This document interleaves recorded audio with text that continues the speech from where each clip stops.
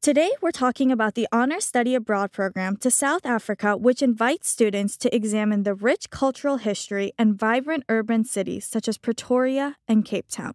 Stay tuned to learn all about this new study abroad program on the special edition of the Honor Roll podcast. Coming up next.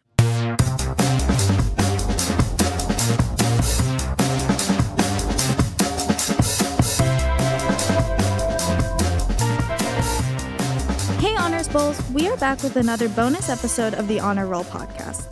I'm your host, Reva Gandhi, and I'm a third-year biomedical sciences and public health student at USF and a member of the Judy Genshaft Honors College. Today we are talking with USF faculty member Dr. Matthew Mullarkey. Welcome to the show. Would you like to introduce yourself? Absolutely, Reva, and good morning. And I'm very grateful for this opportunity to address our Honors College students, and particularly those that'll be most interested in traveling with us this coming summer to visit and enjoy the cultural experience of South Africa. My name is Dr. Matthew Mullarkey. I am the director of the Doctor of Business Administration degree program. I teach undergrad capstone courses and graduate courses in our Executive MBA, MBA, and Doctor of Business Administration degree program here at USF. And so I'm literally right across the walkways from the Honors College over at the Muma College of Business. Wow, you're really busy on campus. What kind of drew you to the Honors College and the South Africa program? Honestly, it was almost an accidental conversation that we had together with your dean and myself as we were exchanging pleasantries over an event dinner. And one of the things that your dean and I were talking about is the opportunity that South Africa presents because it is such a pivotal country in a pivotal continent, and it really provides opportunity for learning for all of us, frankly, in many, many disciplines. It has a political science component, a cultural component, it has a generational component, it has diversity components, it has social justice components, but it also has energy and technology and the overwhelming need to satisfy the needs of 60 million people in a very modern era, as well as being the cradle of humanity going back tens, if not hundreds of thousands of years to the very start of mankind. And so all of that provided a really rich tapestry for an Honors College visit. And when your dean and I were talking about it, we thought we both have different experiences in South Africa, different backgrounds, and we'd love to bring those to our students. Wow, that sounds so inspiring and just exciting to travel there. Just hearing about it makes me want to go. Can you give me a quick outline of the Honors South Africa program, what it entails? Yes, we envision a program that's very short, sweet, condensed, and packed with energy. So we intend to compress into 3 weeks your typical summer A 6-week program.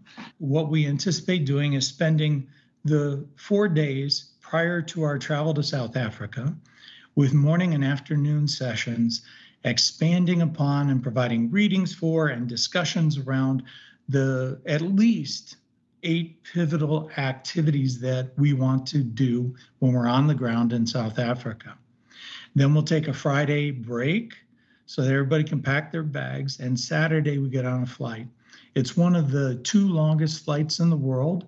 We are anticipating flying from Tampa to Atlanta, probably with Delta, and then the Delta flight direct to Johannesburg is 16 hours. So we will arrive a day later, a full day later after having traveled for almost 24 hours. But that just begins the experience. Then we anticipate 2 weeks in country. The first week will be based out of Pretoria, and the second week will be based out of the city of Cape Town. They're in 2 different provinces within South Africa, 2 of the most populous areas. Pretoria is one of the state capitals. It's the administrative state capital, has rich history itself. And Cape Town is also the capital and most populous city for its district on the Atlantic coast of South Africa. It actually is the jumping off point to visiting the southernmost point in the continent of Africa, south of Cape Town. So that's my goal. I would love you all to get as excited as I am about being in South Africa. So South Africa, it seems packed with adventure, and it seems like you might have some personal connections or experiences with it. Can you tell us what your relationship to South Africa kind of holds? I have an appointment as an extraordinary research scientist with the Northwest University, and that was founded on the basis of a number of visits to South Africa to coordinate with my colleagues and share educational experiences and research experiences about the areas that I research, particularly in case research methods and in design science research. And so I'm very excited to introduce our students to many members of many colleagues of mine, as well as their students, and potentially others in the non-academic involved areas of things like energy, politics, science, technology, etc. That's really cool. So looking at it from an interdisciplinary sphere, these honor students on this program are really going to get a little bit of every aspect of South Africa during the 3 weeks. What sort of activities are going to be included in the program? So although Pretoria is our base, we won't be in Pretoria every single day. We will kick off with one of my favorite visits. We'll go to Pilanesberg. Many people have heard of Kruger National Park. These are national parks that are, in fact, wildlife habitats for all of the game of Africa. And so our students will spend a day and we'll be in trucks, vehicles where we're in the animals' habitat, and we'll see lions and zebras and giraffes and elephants in their natural habitat, doing what they do on a regular basis. If we're lucky, we'll see leopards, and we might see hippos as well. Again, that's a wonderful example of a great day. A second day, we will go to Soweto. Soweto is really the home of the social justice movement led by the ANC and other world leaders like Desmond Tutu. And it's one of the few areas in the world where there are 2 Nobel laureates.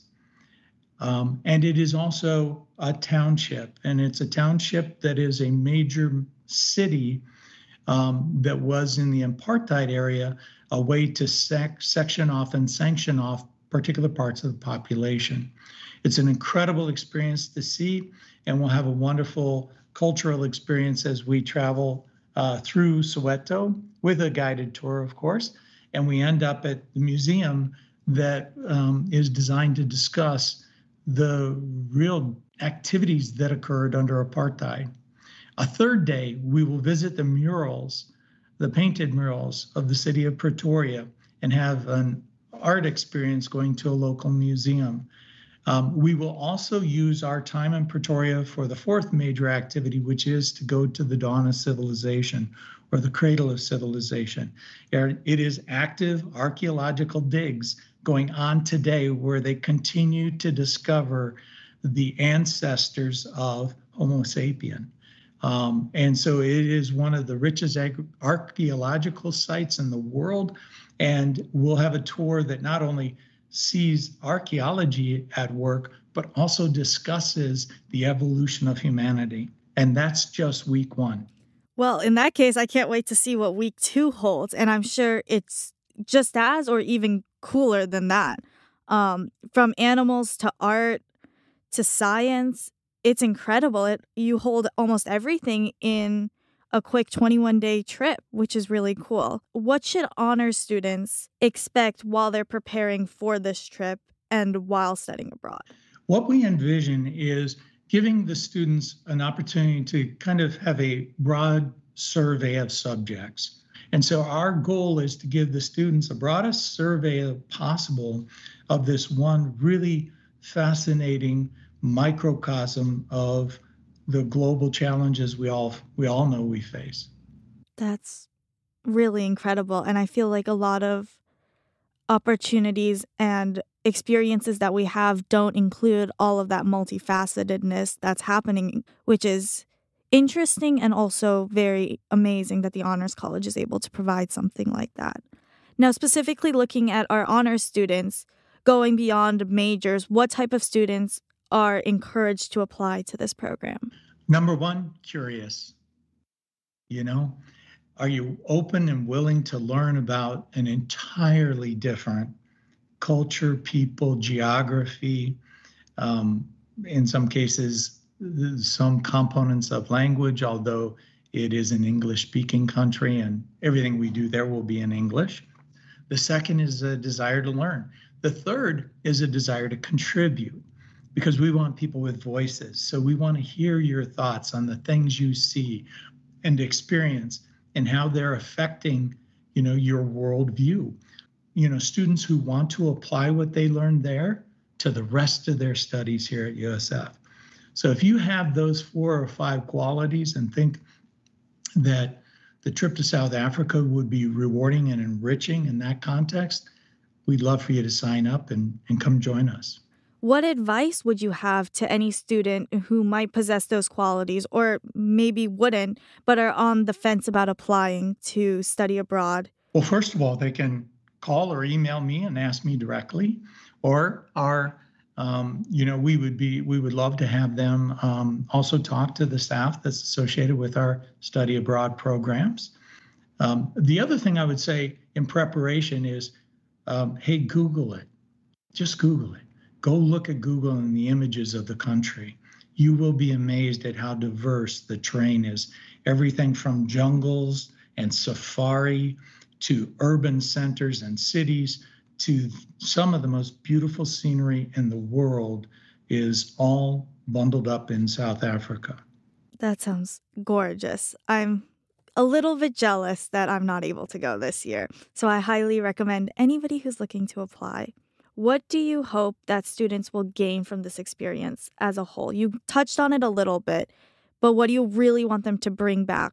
In my own experience, in my own life, and in the educational experience for our students, I think there is somehow nothing more valuable than visiting a totally different country and culture and having your eyes opened to the way the rest of the world lives. So my number one goal takeaway for the students would be take this trip and come away with a totally different, more informed worldview. The second thing is I'll be shocked if students don't come back and immediately find links between the things they learned on this trip and the studies that they're pursuing. South Africa is one of our BRIC countries: Brazil, Russia, India, China, and South Africa. They're calling it BRICS.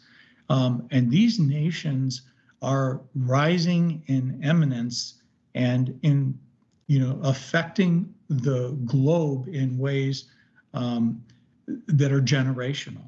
And so it's another way to get really interesting exposure to the next wave of, if you will, geopolitical influence and in some cases leadership. Wow. I mean, you summed it up perfectly. And there you have it. Learn more about South Africa's rich cultural history, urban lifestyle, and incredible interdisciplinary conversations with Professor Mullarkey and your honors peers on the honors study abroad in South Africa. If you are interested in trips like this one, check out the honors website for more information on how you can apply. That will do it for this week's episode. The Honor Roll podcast is recorded in the Judy Genshaft Honors College at the University of South Florida Tampa campus. Production assistance is provided by honor student Sandra Napolitano. Thank you all so much for listening. Please do not forget to rate and review our podcast. We appreciate your feedback. We'll be back next week with more honor stories. Stay tuned for more episodes where we talk about honors study abroad. Until next time, go Bulls.